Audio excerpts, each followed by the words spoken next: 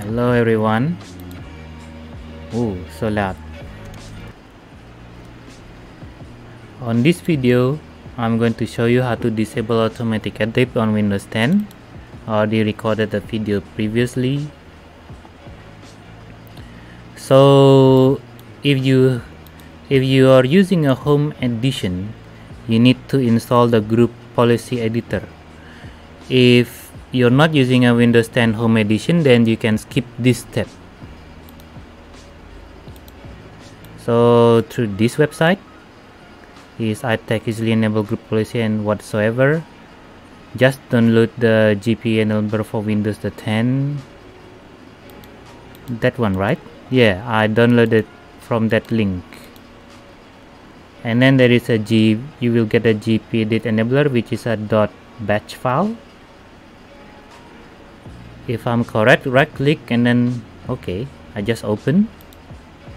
When I open, yeah, error. So that's not how to do it. You have to right click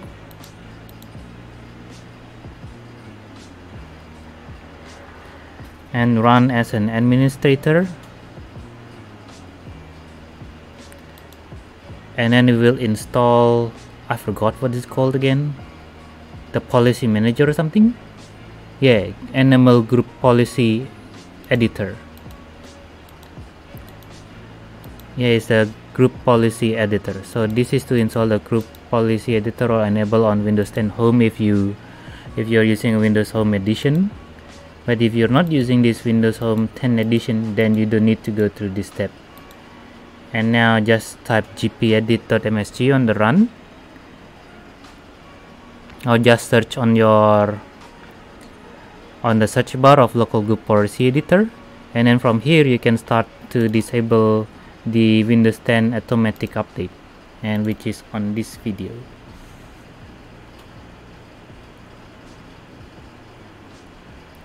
And here on this video I just follow the steps from www.windowscentral.com, but I probably know where it is already, even though without going through this website, but this is like a reference if you want to follow. And I demonstrate here that I succeeded. So I go to MC template and go to Windows component and look for Windows Update. Then after finding Windows Update, go to configure automatic updates. Here you can configure the automatic update. If it's not configured, probably it's automatic. You can disable or enable. For me, I choose disable, and that's how to do it.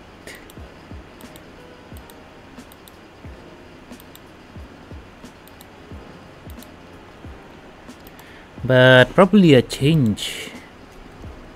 I didn't just disable, but gpedit. Here it is. I choose to enable the automatic update, but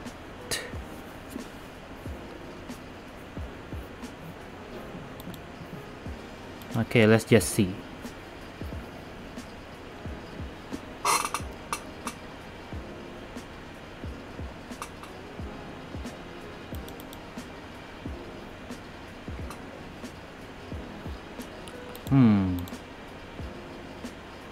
This is taking long.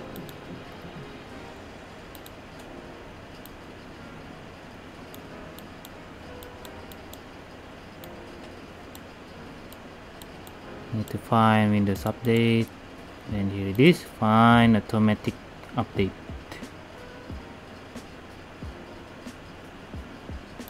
Here it is.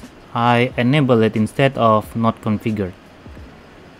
I enable it and I set it to notify for download and auto install. So when there is an update available, it will only notify me and I will choose whether to install or not. So it will not be installed automatically. And there are other options: auto download, notify for install, auto download and schedule the install, allow local memory to choose the settings, and that's it. I prefer this option instead of disabled, but if you really don't want to, then you can just disable. So when I go to update, check for updates, it will say some settings are managed by your organization. So if this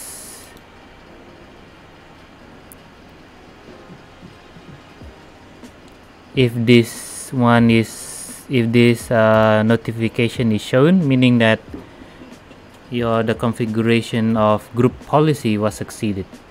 And here there is an update, and it only notifies me, and it is not, and it's ready to download and pending download and install. So it will not download or especially install automatically on my PC. It will notify me, and I will choose whether to download and install or not. So that is for this video. Thank you.